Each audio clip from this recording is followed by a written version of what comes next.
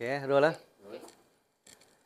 Yang berhormat Tuan Lok Siu Fok, Minister of Transport Malaysia, yang berbahagia Dato' Khairul Sharil Idrus, Director General of the National Disaster Management Agency Malaysia, or NADMA, Mr. S.L. Wong, Director of Technical and Administrative Affairs of Airports Council International, Asia Pacific, Mr. Muhammad Hidayat Ismail, General Manager of Airport Fire Rescue Services, Malaysia Airports, Mr. Herdanu Srinovanto, Senior Manager, Airport Safety, Risk and Performance Management, Angkasa Pura Airports, Indonesia, Mr. Badir Muhammad El Sanani, Aerodrome Emergency and Firefighting Specialist of the General Civil Aviation Authority of the United Arab Emirates, Mr. Pongsaton Punapaket, Emergency Plan and Rescue and Firefighting Inspector,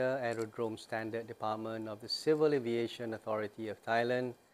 Ladies and gentlemen, first and foremost, allow me to express my utmost gratitude to the Minister of Transport, Yang Berhormat Tuan Lok Siu Fok, for graciously taking the time to officiate the ASEAN Air Disaster Management Webinar 2023. Programs like this are an integral component of Malaysia's airport's commitment as an airport operator to ensure the orderly and safe management of aircraft accidents or air disasters that may occur. It is also aligned with the legal requirements stipulated under the Civil Aviation Regulations Aerodrome Operations of 2016 and the standards set by International Civil Aviation Organization.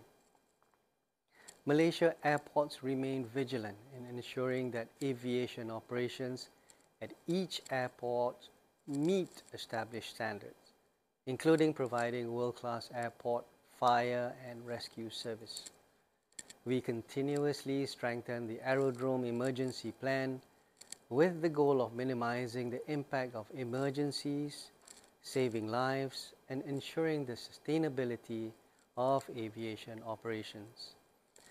Malaysia Airports' efforts are aligned with the government's initiative to reduce disaster risks by formulating, coordinating, and implementing disaster prevention and mitigation programs.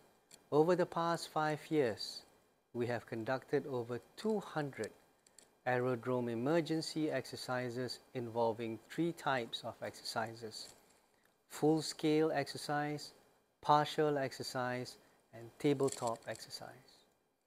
These exercises are designed to test the response of various relevant agencies in terms of command, control, coordination, and communications during emergencies.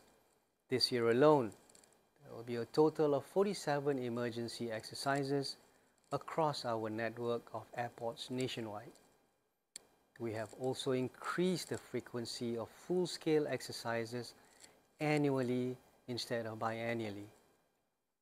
As a responsible airport operator, we believe in a consistent and disciplined approach to ensure that every box is checked to keep stakeholders prepared in their respective roles and responsibilities in the event of emergencies.